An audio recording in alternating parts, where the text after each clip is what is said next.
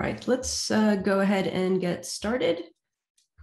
We have attendees. I'm going to go. My name is Daniela Barbosa. I am the Vice President of Worldwide Alliances here at Hyperledger. So welcome everyone to the Hyperledger In Depth, an hour with our members. Today we'll be speaking with Alastria, who is one of our new Hyperledger associate members, on understanding their mission to promote the digital economy and how the Hyperledger is involved and how you can be involved as well. Today's speaker is going to be Jesus Ruiz, who's the member of the board and the CTO of Alastria blockchain ecosystem. And during the Q&A, we're going to also have Brian Behlendorf participate, and he's the general manager of blockchain, healthcare, and identity at the Linux Foundation. We will open up for a Q&A and promote all the participants to panelists so that you can turn on your video as well. But during the chat, there's chat and Q&A also available. I'd like to start for everybody, maybe a good morning, afternoon, and let us know where you're zooming in from. In the chat room, just say, for example, I am in San Francisco, so I would chat, good morning, I'm in San Francisco. So welcome everyone, we'll go ahead and get started, and let's do just some little housekeeping. Like all Hyperledger events that we do have an antitrust policy. So all our meetings, involve participation by industry competitors. So we want to make sure that we conduct all our activities in accordance with the applicable antitrust and competition laws. Please do read the full policy on our website. If you have any questions, do let us know. Please note that this is being recorded. So this video is being recorded, and the webinar recording will be available in our webinar library. And there's a lot of other great content there as well. After the session, we will also provide the slides to be downloaded so that you can have access to that. Once again, if you have any questions, just let us know in the chat. So these Hyperledger In Depth are really ways for our communities to learn what Hyperledger is working on, what our members in our community is working on, but also to share the work that you're doing, to ask questions. So as I said, we'll have some Q&A time, and we look forward to it. If you are new to Zoom, there's a couple of features that you can use. You can use the raise hand feature and to get promoted to speak. You can also use the Q&A feature in the webinar to ask questions, or the chat. And I will be monitoring all three of those and making sure that your questions get answered. So let's go ahead and get started. Jesus, do you want to share your screen and we can get you started? Sure, yes. All right, and welcome.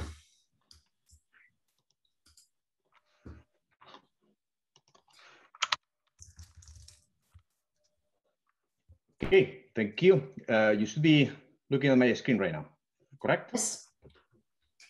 Okay, so let me minimize everything and then put the cursor here just to help me.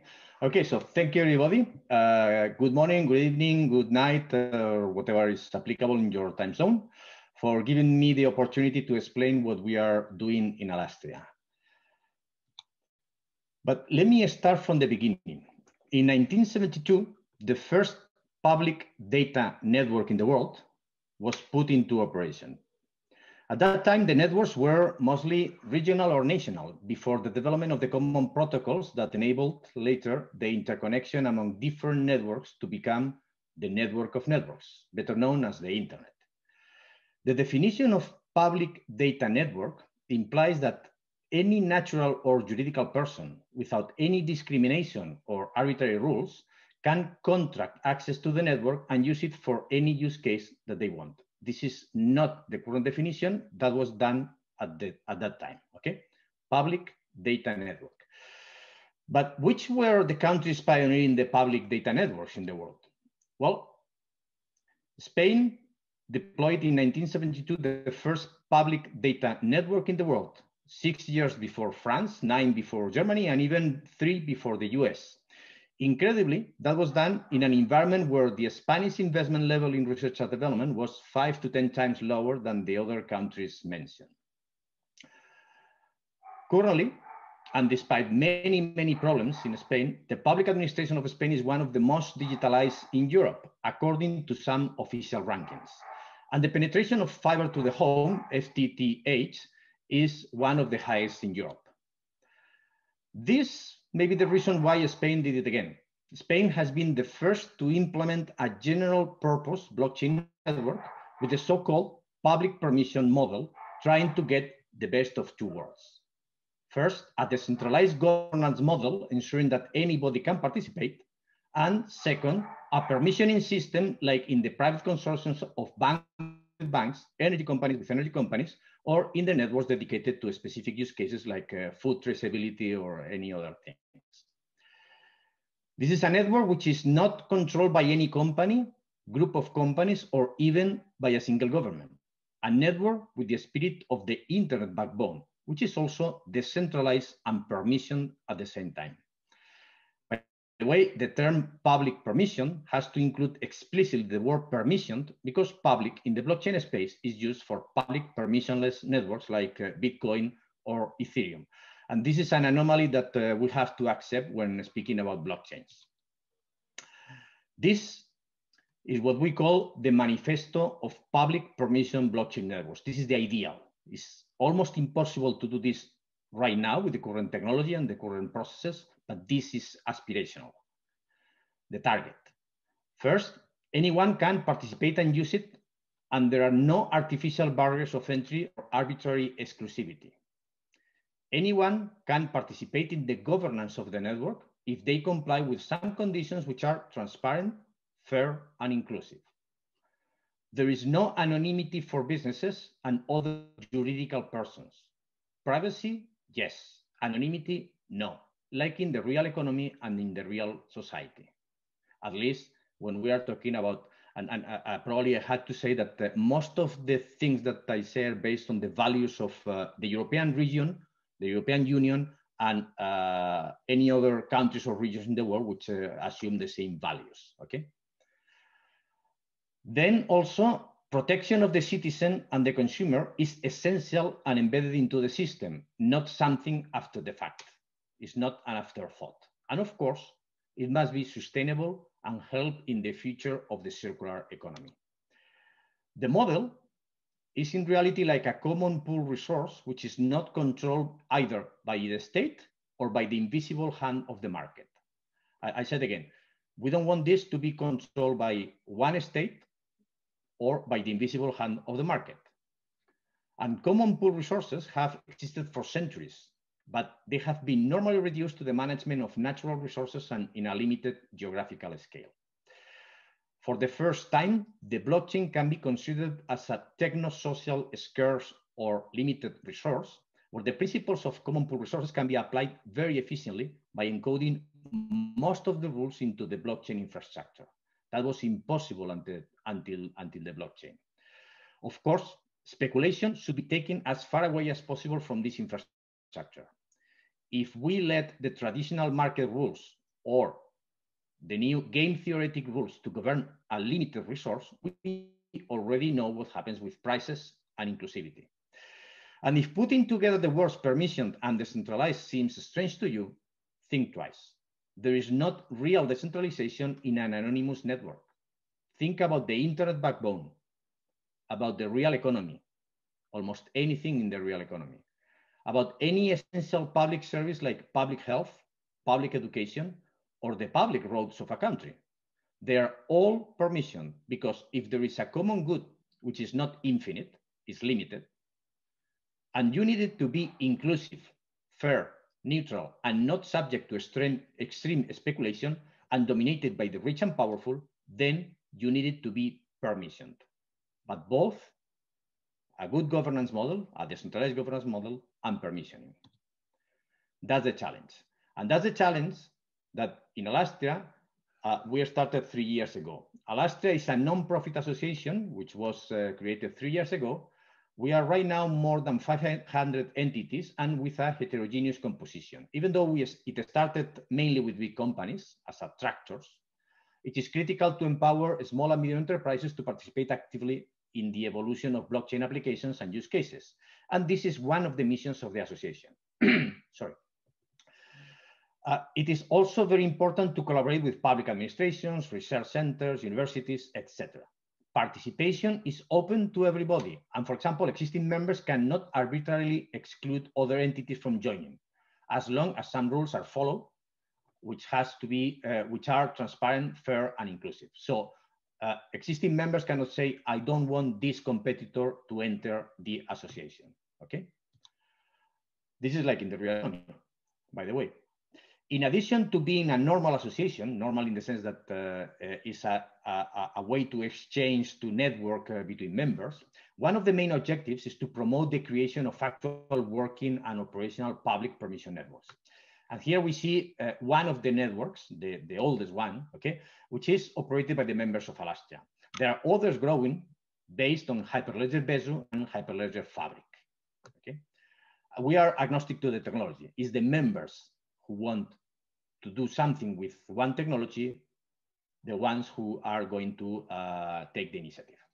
And I want to stress the point that the association does not operate any single node or service on the network, the association as legal entity, okay? The association just promotes the network. The network is completely operated by the members, and anybody can participate in running the network if they comply with some operational rules that have been set up and accepted by all members of the community.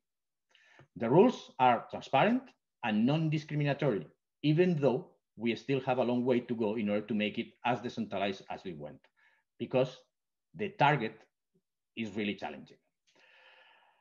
By the way, there is no business model in operating the network. This is not a blockchain as a service or similar things, okay? The money for companies is in the applications on top. So the companies want the network to exist because they want to deploy some use cases and they need a network with these characteristics. There are some, these are some of the use cases that are deployed in the Alastria networks. And it is natural that at this moment, if you look at the types of use cases, okay, most of them are of the notarization type. That is, the proof of existence of something in the past. They are much easier to implement than the use cases where interchange of digital value is involved. But this is natural because the focus is on the real economy. Because everything is important, but a special focus is on the red part of the economy. This is trying to represent the whole economy, and this is just focusing on the real economy versus the financial economy. The real economy is the part of the economy that produces goods and services, rather than the part that consists of financial services such as banks, stock markets, etc. In reality, the financial economy should be at the service of the real economy because the people are in the middle. And it makes sense because in general, the quality of life of Europeans is very correlated with the gross domestic product, GDP, of the region, which is the real economy, and the efficient and transparent functioning of its public administrations. I have painted in blue, basically the arrows, which are most important in this complex cycle of the real economy, okay? The citizen, the families, the households are at the center of everything, not the contrary. And especially important to the normal citizens are the arrows in blue, which are critical for the well-being of the citizens. Unfortunately, one of the biggest problems we have now is the growing disconnect between the financial economy and the real economy. We all know that. In principle, the financial economy, as I said, should be at the service of the real economy. But lately, especially with digitalization, it seems to be an independent animal which serves only a few, leaving most of the people underserved in the real economy. Most essential needs of human beings are physical, not digital. If you don't eat, you die. The same with water, electricity, and clothing. People need vaccinations, medicines, hospitals, doctors, machinery, instruments, etc. People need roads, vehicles, boats, planes, etc. Can you imagine tokenizing everything and then following on the steps of the Bitcoin and skyrocketing the prices of all essential services? This is one of the major challenges of tokenization. Its focus should be on the real economy and enhances the quality of life of all citizens. It should not be centered on the financial economy in an isolated way. And let me talk a little bit about the real economy. Because a common theme in the blockchain space is we have to decentralize this, we have to decentralize that. But the real economy is already very decentralized, and we need the blockchain to coordinate efficiently all the activities of many different independent and autonomous entities. There are 30 million businesses in Europe, and billions of euros can be saved and productivity improved if coordination is enhanced. And if we speak about public administration services, it is also very much decentralized. Think about local governments in small villages. Decentralization is a good way to be in direct contact with the citizens and provide better services which are relevant to them. The real problem in the real world is how to act efficiently and in a coordinated way. So we have two apparently conflicting goals. Better services require decentralization, but efficiency and control require centralization. And blockchain can help. Coordination of decentralized services. That's one of the main challenges. But as I said, the problem is general. Everywhere we look and scratch past the surface, we see coordination complexity that the blockchain can help reduce. The customer, the consumer, the citizen is just here. So we see those chains are not really chains, are webs, are networks, very complex. And let me stress this, contrary to conventional wisdom, the problem in the real economy, the one which is most important for the people, is not decentralizing things, but to coordinate efficiently things which are already very, very decentralized. For each pair of entities interacting in the real economy, you see decentralized workflows between them, basically registering compromises, agreements, promises, certifications, etc. And with current technology, many things can go wrong because there is not a single source of truth and reconciliation, and inefficiency represents a significant cost, both monetary and for quality of service. And the end customer, the citizen, is the one suffering and paying for that inefficiency. And many times the risk to the health or physical integrity are very, very high. Think about food traceability or vaccination logistics in this pandemic, or thousands of other use cases not related to speculation. For curiosity, you don't see payments in this picture, okay? Because normally the payment is performed several weeks or months after the actual transactions have taken place. And we can see also that volumes of transactions due to workflows are much higher than the number of payments or actual asset transfers. So you see in the use cases that I displayed before, a typical trend in the real economy, okay? Because in the real economy, the real problem is selling, not getting paid. And continuing with the story, let me talk a little bit about EBSI, okay? Because the European Blockchain Services Infrastructure, or EBSI, and Alastria are completely interrelated. EBSI is a joint initiative from the European Commission and member states to deliver European-wide cross-border public services using blockchain technology.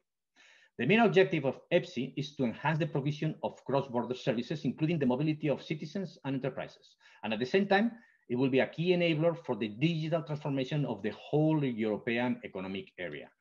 The network and initial use cases are approaching production state, which is planned for 2021. And guess what? Two technologies are being used for two types of blockchain networks, Hyperledger Besu and Hyperledger Fabric, both Hyperledgers. So this is good news. And these are the use cases currently being implemented in EBSI. One of them is much more than a use case. The European Self-Sovereign Identity Framework, or ESIF in short, is a key enabler for all the other use cases, now and in the future. Remember, 500 million people, citizens, and 30 million companies or businesses, okay? These are new use cases already accepted, but not yet really started, okay? Now, trust, we all know, is a key component of society and the economy. The lower the trust among participants, the higher the cost of transacting among those participants. And the future is not going to be a single network dominating the whole world and for all possible use cases. The future is going, we all know, a network of interoperable networks and centralized systems. And at the top of the figure, okay, you see a blockchain network that the European Commission and the member states are building, the EBSI, okay, and putting into production this year, as I said. The network is called EBSI, okay, because the S is for actual services, not just a void thing, okay? And the main objective is to enhance the provision of cross-border services, as I said. Even though EBSI is a network of governments and public administrations, the new digital identity system developed by the 28 governments and the European Commission will be useful outside of EBSI, especially by the private sector. We all need this. And I think that in order to cross network boundaries, I have represented here Alastria networks, then EPSI, but other countries are doing the same thing, but you can have private consortiums and existing systems, even though they are not blockchain networks, okay? In order to cross boundaries in a secure and efficient way, many independent networks will use EPSI as an anchoring mechanism to share trusted facts about participants in different networks. And the new pan-European blockchain-based digital identity system is going to play a crucial role in this interoperability. By the way, EPSI is another instance of a public permission blockchain network, like some of the emerging national blockchain networks like IPSI from Italy and the network from Slovenia and some other national blockchain networks. They are all basically following the same public permission blockchain networks. And digital identity, as I said, is the killer application to facilitate interoperability. This is not just digital identity, which is important. It's one of the enablers for many, many use cases of interoperability. We need a trusted common digital identity for natural persons, for businesses, and also for things and processes or workflows, okay? And given that credentials flow mainly outside of the blockchain, the service provider receiving and verifying them could be in any part of the world, as long as it trusts on the origin network, okay? If they trust on, let's say, a decentralized blockchain network built by the European Commission and 28 members and all the public administrations that will join the network, okay? With the same public permission principle where nobody can control the network, this is critically important, then as long as the service provider trusts the network, okay, and has a trusted way to access and verify the credentials, the service providers can be anywhere, in Canada, in Latin America, wherever, okay? And this is how a network could achieve interoperability. And I talk about interoperability because this is one of the main themes that we want right now to pursue in Alastria. Interoperability, not just with EPSI, but also with other blockchain networks, specifically the other national blockchain networks appearing in Europe and in other parts of the world, but they have to be compatible at the governance level, okay? And this can be done without connecting the infrastructures or having the bank, for example, a bank in Spain onboarding a new customer using credentials from EPSI. For example, imagine a government issuing a credential to one citizen. The citizen can onboard a bank in whatever country, okay? Without connecting the infrastructure, without having the bank to participate with a node in the network where the credential is generated. And by the way, this is essential to any wide-ranging tokenization initiative to facilitate exchange of tokens in a compliant way and with minimal friction, okay? And at the end, and I am almost finishing, this is to us the right way to describe interoperability across blockchain networks when the citizen is involved. Okay. Again, the most important thing is that the citizen is in the center, controlling her data and receiving and sending her credentials from and to different networks. And the networks interoperate thanks to the self-serving identity digital framework. Okay. The critical enabler is that the networks trust to each other, at least in the areas where interoperability has to be achieved, in benefit of the citizen, who is the most important thing in the world, again. And it is up to the leaders and participants of the different networks and applications to enable this future. A future where identity, decentralization, and interoperability play a crucial role in facilitating the future. I will say it again, because they are both together. Identity actually is a human right, okay? Decentralization, the real decentralization, not what many people think decentralization is, and interoperability play a crucial role in the future. Tokenization is important, but it is just a piece of the whole puzzle that we all have to assemble in a collaborative way. Collaboration is critical. And I really hope that this vision can become a reality soon. And I encourage everybody to not only collaborate with Alastria, which is a very good thing. So you can already come to Alastria, join Alastria, and then collaborate in building the future and also to deploy your applications, because this is a set of networks or an ecosystem where collaboration is a must. But we are actually building the operational networks, okay, in a collaborative way. but also with any other network, with the objectives that I explained before, which are expressed in the manifesto, and to work together in real interoperability use cases that are useful for the real economy and the real society. The real economy is not going to be dominated by a single network. That's impossible. So we need interoperability. And we are into interoperability. We are just starting a project of interoperability at the European-wide area, okay? So anybody can join. And as I said, the real economy is much more than the financial economy, where unfortunately most of the focus is put poorly. And thank you, everybody. And I have finished. I am open to any questions that you may have. Well, thank you, Jesus. Hi, everyone. Brian Behlendorf here from the Linux Foundation, from Hyperledger as well. We are really looking forward to your questions. If you can drop them into chat, I think, although, are we going to keep the Q&A tool live and want them to drop it in there, or should they just drop it straight into chat? Either one is fine. They can also raise their hand, and everybody has talking permitted, so then they can speak their question as well.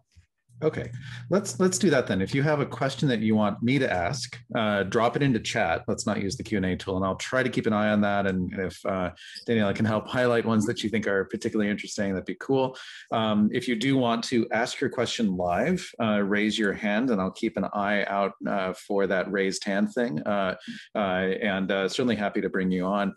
I'd love to take the liberty of starting with the first question, though. I'd love to know just like some more operational details, if you don't mind.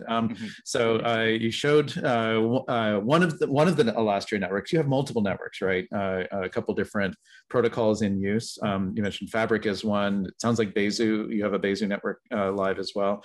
You mentioned one that was 120 nodes, 99.99% uptime. Which protocol is that? Well, that's right now it's Quorum, okay, because we started a long time ago. Okay. Then we have Besu as a smaller network but growing. But our strategy, I would say, is to mix both. In the Ethereum side of technologies, is to mix Quorum, Besu, and other clients, because we think diversity is a must for a network which cannot be put behind variables or whatever. This is like Ethereum, let's say, but permissioned. So you can think of this network like Ethereum. So it's open to attacks from everybody. So we need diversity, we need Byzantine fault tolerance, and so on, okay?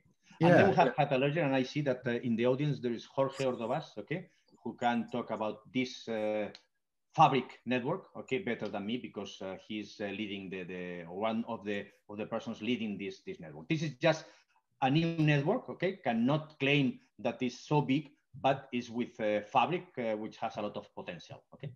Okay. And is the general approach that those nodes are run like in a small number of data centers for performance and the like, or that it's highly spread out, that each company makes their own decision about where the node that represents them lives? That's a good question, okay? And then I will ask, as Alastria, because I am also participating in EPSI, because I am part of the team deploying the pan-European blockchain network, okay? So in Alastria, the rule is that you can deploy wherever you want, as long as your node is inside the European Union, because legal reasons or whatever. So you can deploy wherever. But you know that when you can do this, at the end, there is a very limited set of data centers in Europe, and you see some concentration of nodes in some nodes, for example, in Germany, in France, in Ireland, and so on, okay? Now, if I answer from the European Union perspective, okay, we are setting up rules where we try to avoid concentration on data centers, okay, because otherwise they could choose all AWS, for example, or Azure. We don't want that. We want this to be as spread as possible, so there is not a single entity dominating any single aspect of the whole thing, okay? Mm-hmm. That's great. That's great. And you are free to put the nodes, and you can see that they are deployed in Amazon, in Azure, in whatever you want.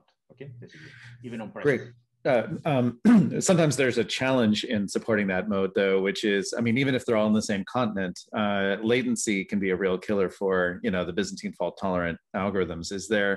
Have there been upper limits that you've hit with just the existing sets of nodes in terms of performance and suitability to purpose? That's a good question. We haven't found any major problem related to this. I know that in many papers and so on, they talk about the latencies and so on. In our experience, the connectivity between data center to data center, because you have to take into account that this is not consumer grade things. These are typically deployed on data centers.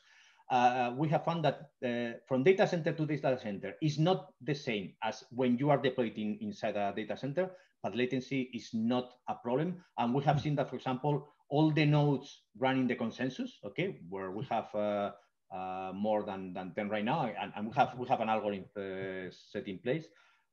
That's not a problem. Latency is not a problem as far as we have seen, but under an attack, maybe that would be a problem, okay? Because then they can disrupt the network.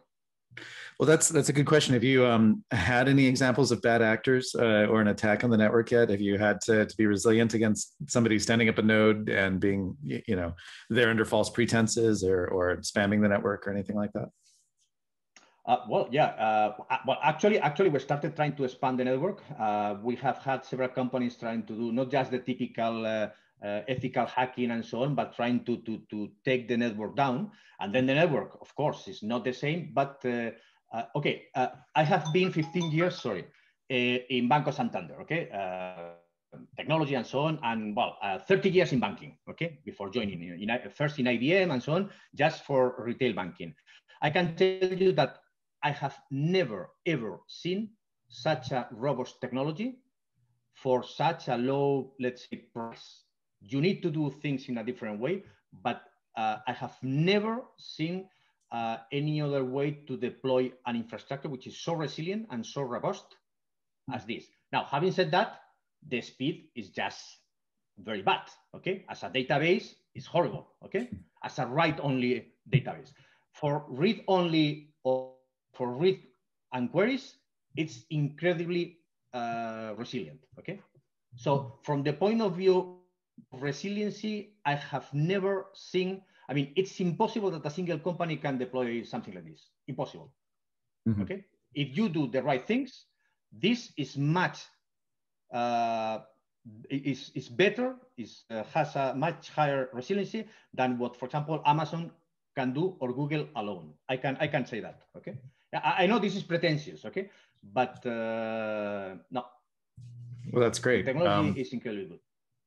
Yeah, and when you're thinking about the amount of volume you anticipate, clearly a related question is what kind of use cases this is suitable for. Because if it's a financial services use case, then you're going to start, if it's like immediate settlement on all retail payments in Europe, that would be, you know, tens of thousands of transactions a second you'd have to support, right?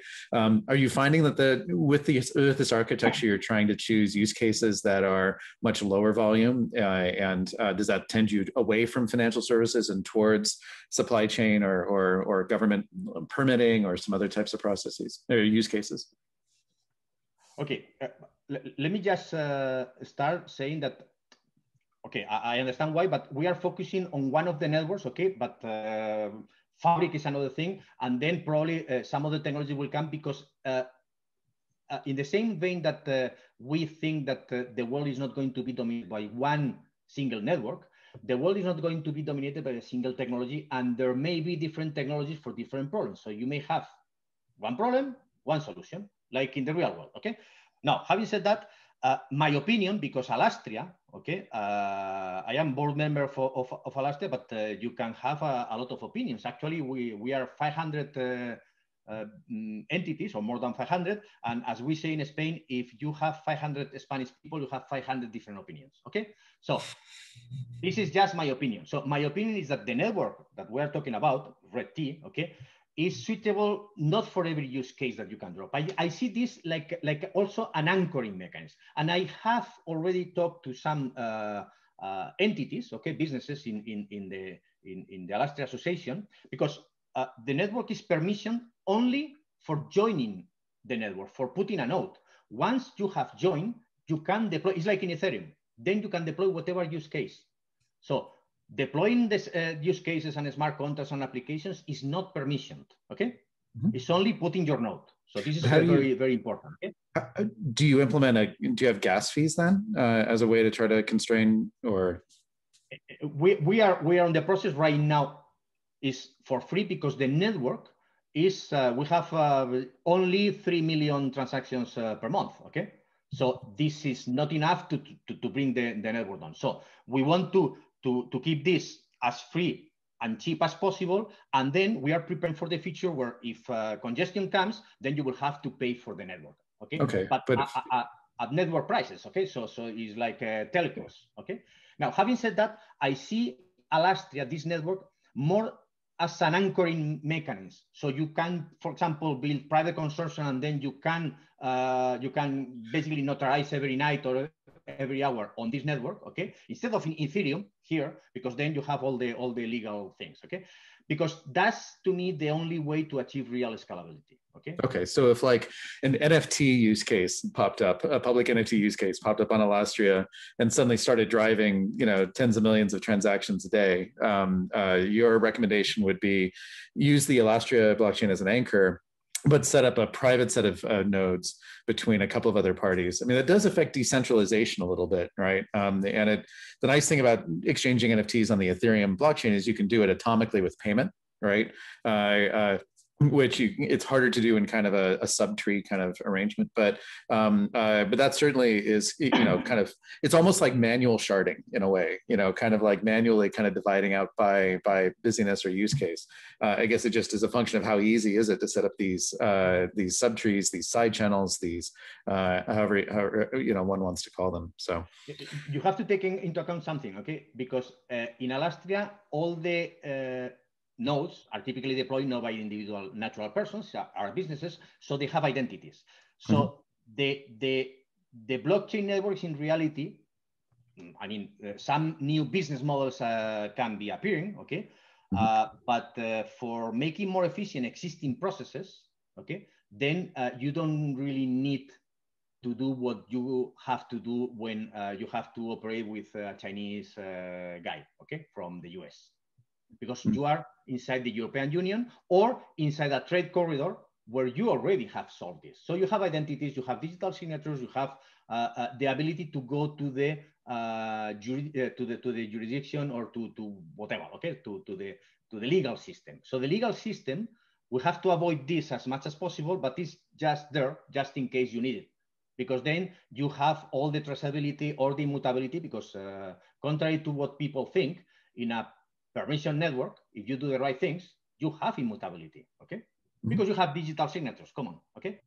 So you need. Do you have the ability on the Alastria network, if one node is being a bad actor and is pumping out lots of, you know, transactions, kind of swamping the capacity, or you know, otherwise trying to do things that the rest of the community doesn't feel is right, is there a governance mechanism by which the other Alastria nodes can vote and have that one removed? Well, we have the governance model in place because when you join the network, you have to comply with some operational rules which are published in the web, okay? And the operational rules establish some things which you have to comply with, okay? Specifically this thing, okay? So that's a human governance. That's a human governance function. It's like if a bad actor popped up as humans, you talk about it and try to come up to some negotiated thing. And what ultimately is your lever to pull the plug on that bad actor? Well, we can do this, okay, but we have not automated this, okay? But basically we have the rules, because the rules, the rules are there. So the tools can be implemented. Remember, we are a non-profit association. Our muscle is very, very limited because it's non-profit. So actually the association is living from the members. Everything in Alastria, almost everything is done by the members. So the members can say, we don't want this guy. And we have committees of members. The validator nodes, for example, okay? There is a committee of validator nodes that decide several things, okay? For example, upgrading and so on, but in a transparent way, because we don't want any black box, okay? So everything is totally transparent. Of course, we are far from, let's say, the vision that we have. Okay, why? Because it's difficult. Come on, I mean, this is. But what we have implemented is a decentralized model. Okay, where many things are still manual, and we are doing steps into these objectives. Okay, but the rules are already set up. Yeah, and this is something in the open source community we think about all the time is, even though it feels like at the root of open source software is the license and is obviously the software itself, these communities work because the license gives you the right to fork, and that ultimately holds those in power to check. If Linus Torvalds ended up making a series of bad decisions, right, the rest of the Linux community can take his kernel project in a different direction. They might have to change the name, right? But that right to fork is like core to the concept of open source software. And it's interesting that it's a part of the public blockchain space where, when there is that debate in the Ethereum ecosystem about reversing the DAO hack, right? That spawned the Ethereum Classic kind of thing, that right to fork. I mean, it's a pretty impressive thing to watch. Do you think on either Alastria or in general on kind of public permissioned blockchains, we'll see this kind of right to fork? Is that important? Is that part of your governance model already? Like, what happens if there is a really bad dispute inside of your board, inside of the validator network? Could two networks come out of that? Yeah, of course. I mean, this can happen. Actually, even more than that. I mean, the existing network, okay, the Red T, because I am representing a company which is in the validator nodes. So it doesn't belong, the network does not belong to Alastria. Alastria promotes that the members generate the network. But if we, this is not going to happen because it's a win-win relationship, okay? It's a symbiosis. But if the network wants to go away from Alastria, they can do that. Of course, then we could not be using the Alastria name or whatever. So the right to fork is always there, should be there, because otherwise, I mean, you have to have the freedom to do whatever you want. Yeah. Now, having said that, when you are talking about EFSI and the European blockchain service infrastructure, the right to fork is a little more okay. So in the it's controversial. Sector, it's and there's certainly other blockchain governance networks I can think of where that's not allowed because the premise is like, no, the data that's written, maybe it's sensitive data, or it's just people are more used to a top-down structure in their governance. They're not students of Elinor Ostrom like you are and others, and so that's why I'm really passionate about seeing Alastria succeed, and hopefully EBSI can also incorporate many of this thinking. But we won't know if it works until it's been really put to the test, right? Okay, I was going to say this. This is something that we started. Okay, we thought we need a type of network which looks like this. Let's try. We don't know if we are going to succeed. Okay, but it's 3 years and counting. Okay, and we are growing, and the model is spreading. So it looks like okay, we had something, but we had more questions than answers, and we still have. Okay, because nobody knows what the future is going. But we know what is the objective, and the objective is to try to build something like the internet. The blockchain has to be something which is available, cheap, for a fair price, which is permission like the internet, because in order to access the internet, you are permission, where you have to have privacy, of course, okay, and where everybody can participate to do the electronic businesses, okay, with a much more resilient infrastructure. But the network should be there. You shouldn't be creating different networks like with the internet. So you shouldn't be asking to another company, okay, let's try to build these use cases like a consortium. Let's try to build our own infrastructure because otherwise it's not possible. No, the network should be there. And then you can deploy many different use cases like in the internet, okay? Yeah. So the internet is something that is out of discussion right now. You assume the internet to exist and everybody to have access. I want to remind folks listening, we really welcome questions. And if you want to ask a question live, feel free to raise your hand. And I'm watching kind of the participant list to look for raised hands. I haven't seen any yet, so that's cool. Also, feel free in chat to send a message if you have a question to ask. So far, there was one submitted from Marta Piekarska asking, how will these mixes work? How can a network handle many types of nodes? And let me actually actually extrapolate upon that to ask kind of a two-part question. One is, when you have lots of different protocols you support, right? Besu and Quorum are pretty close, and I think there's even the chance that they'll get even closer to being truly compatible clients on the same networks. You've got Fabric, which is a very different approach. It's a very different philosophy than the Ethereum ecosystem about how to build those kinds of apps. And if you want to be truly agnostic, you have the door open to potentially others. Since you talked about self-sovereign identity so much, I'm guessing maybe there's some openness to like Hyperledger In Depth being a part of the network too.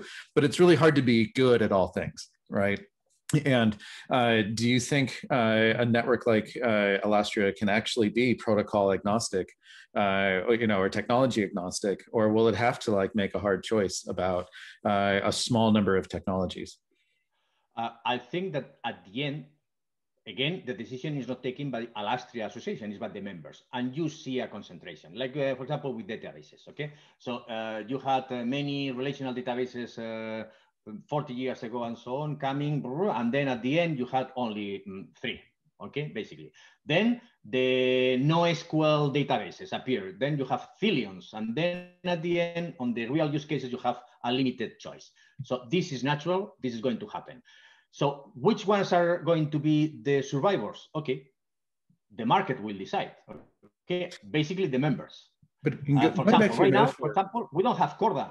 Well, is this a choice of choice of Alastria? No, I mean, we're agnostic, but the members of Alastria have not requested Corda. Okay, yeah. That makes a lot of sense.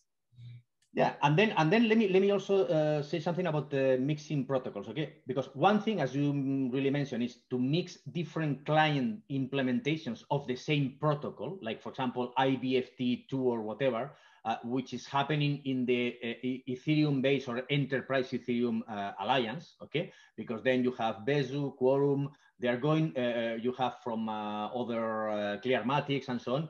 They're joining forces to define a common protocol and then different implementations. Now, Fabric is, as you said, is a different animal, okay? But my opinion, it would be fantastic to have different implementations of the same, let's say, client, okay? Peer nodes with different languages. For example, instead of Go, to have one Go and one in Rust, for example, okay? But why? This is complex.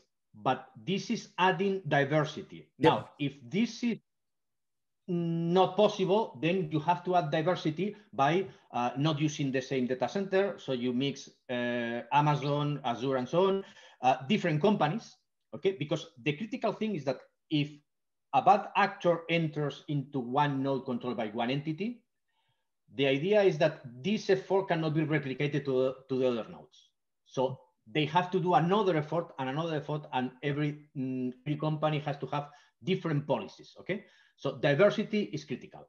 Now, if you can apply diversity to all the levels of the protocol stack, that's fantastic. If you cannot, you have to do whatever you can, okay? Yeah, no, it does surprise me. I would have expected to see an implementation of the Fabric protocol in Rust, or Python or something like that, and other languages as emerge eventually over time. Maybe we will.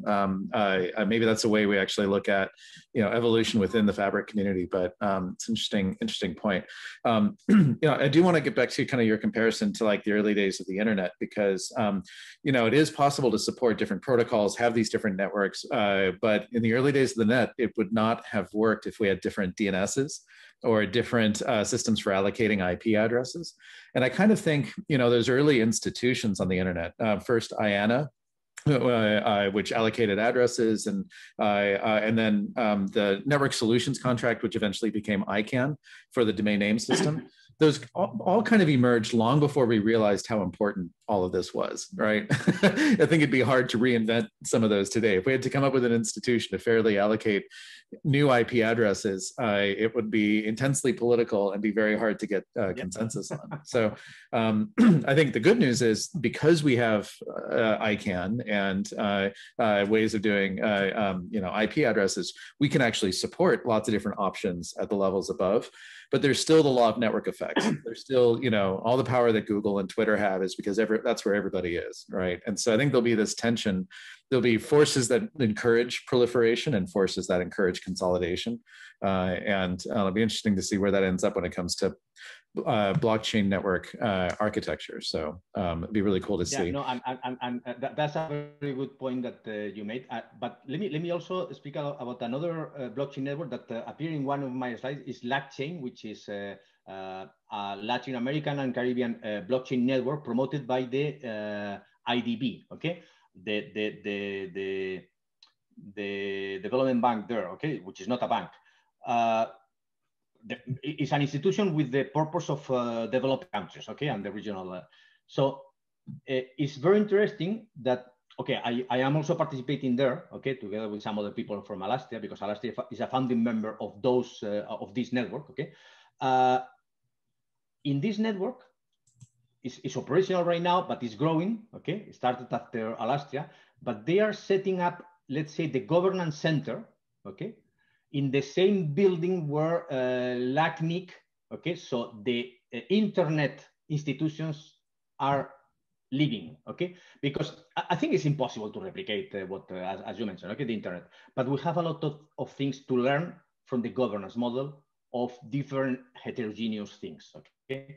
And they are in the same building, and basically they are with the same philosophy, okay? So we need something like the internet. It's a different animal, okay? It's a completely different animal, but the principle should be the same. That's the key thing, okay? And as you mentioned, it's impossible to replicate these institutions, but this is a problem, okay? It would be fantastic, but again, the internet needed a lot of years, many years, okay? So we are still in the infancy of this type of network, so we cannot just run and then do everything at the same time, okay? Yeah, well, we certainly all want to do things on a shorter amount of time frame too than the 40 years the internet's had, and hopefully avoid some of the mistakes from the internet architecture, like the cookie header that led to so much damage. Let me ask kind of what I think is an implicit second half of Marta's question, which is around interoperability and integration.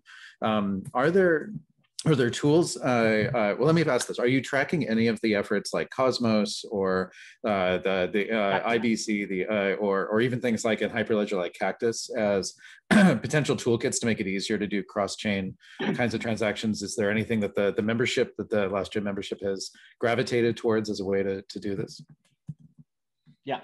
Well, there is an interoperability work group, because in Alastria you do things in work groups, okay, where the members collaborate voluntarily, yep. And there is an interoperability one, okay. And then in this interoperability work group, there are some themes, okay.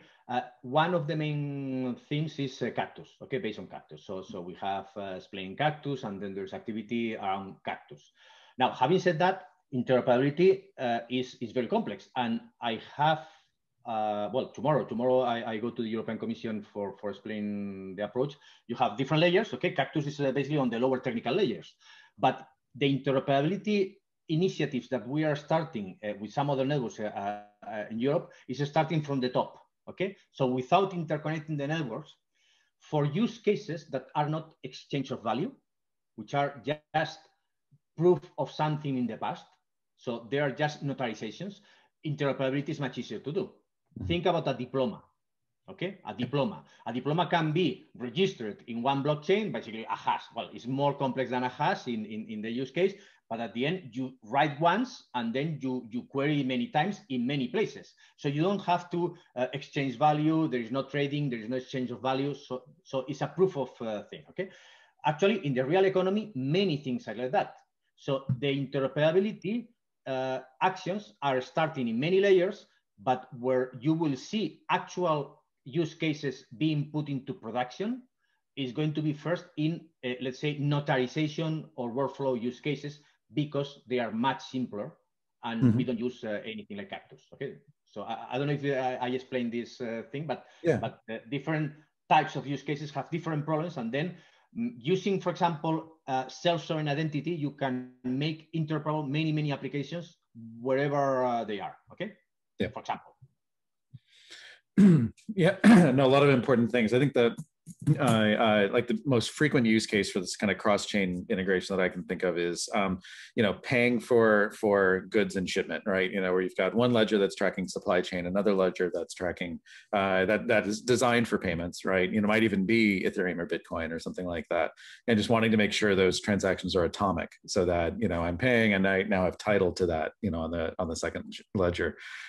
So lots of stuff being worked on in this space. It is actually Interoperability Month at Hyperledger, so on Twitter and our social feeds, we're trying to highlight examples of where this is happening. And Cactus is actually one of two projects right now inside of Hyperledger. There's another one called Weaver that's in labs, and we're seeing some interest in potentially more code coming in that might bring us closer into the Cosmos kind of ecosystem around IBC. So I think there's a lot of activity there.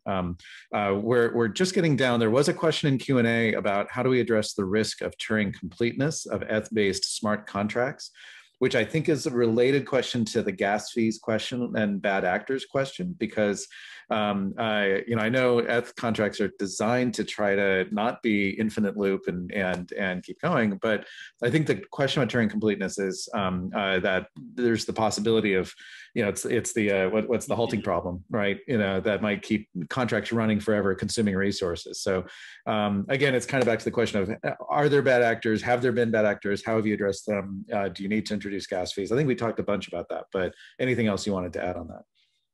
Well, actually, we haven't seen any bad actors, okay? Even though there may have been, okay? Because I said we have tried to bring down the network, okay? And the fact, well, that was one of the first modifications we made to Quorum, okay? Because the initial implementation of Quorum, and back when I was still in Santander, didn't have implemented gas, okay? So they eliminated completely gas. And one of the things that we made a fix in Santander, and then we asked for the implementation, for the real implementation, is please re-enable gas, but the cost is not is zero, okay? So basically, when you execute a transaction in Alastria, you need to supply an amount of gas. So at the end, if you enter into a loop, essentially, eventually you run out of gas, even though you bought gas with €0, okay? So at the end, it's like running in Ethereum, but the cost of the gas, okay, is right now 0, but we are going to put a price as soon as the network starts being. That's really helpful. Just really quick, in like 10, 15 seconds, how might anybody who's watching this get involved with Alastria? Well, there are two ways mainly, okay? One is if you want a network or networks, okay, depending on your use case. If you have some use case on Fabric, okay, we have already a network ready for production where you can enter. It has a freemium model, let's say, okay, so you can experiment for free, and then you can, if you want the production level things, and then you want SLA and so on, then of course you will have to pay. But paying for a shared infrastructure is much less than paying for a purpose-built infrastructure, okay? So this is available for anybody. Anybody can join Alastria, so you have to join Alastria. In order to join Alastria, if you are an NGO, you pay nothing. If you are a startup, you pay €500 per year. If you are a medium enterprise, small and medium enterprise, €5,000 per year, or if you are a big, 10,000. So this is, and then you can use the networks. So depending on your use case, Fabric, Ethereum, you can join Alastria and deploy your networks there. And by the way, join other members with interesting use cases in an actual set of production-ready networks, okay? Fantastic, thank you. The second thing is if you have another network with the same, let's say, compatible objectives, let's talk about interoperability, but real interoperability. Let's get use cases, real use cases, and then let's see if there are enough members in Alastria and enough, let's say, resources in your network, and let's try to make a real interoperability use case, because we have to do things practicing. Okay, so thank you, Jesus. This has been a really fun hour. Let me pass the microphone back to Daniela just to close us out. Yeah, so a couple more things. So thank you, Jesus and Alastria. Just a couple of things. We will be taking a month from these Hyperledger In Depth webinars, and we'll be returning again in July with DLT Global, Bonafé, and Mindtree. But there's plenty of content for everyone. We are hosting our annual Global Forum, which is a virtual event this year, June 8th through the 10th. We'll have 2 global segments for Asia Pacific, Europe, and the Americas. And we have 3 days of content with over 100 different talks, including another one from Alastria going a little bit deeper into the topic that we discussed again. So please do join us there. We have a lot of Hyperledger project technical talks and developer talks and lots of different topics. And feel free to use the 20% discount code. The registration fee is only $50 US, but please go ahead and use the 20% discount code that you see there on the screen. And we look forward to seeing you in a couple of weeks. Thank you, Jesus. Thank you, Daniela. Thank you, everyone, for attending, and see all of you at Hyperledger Global Forum.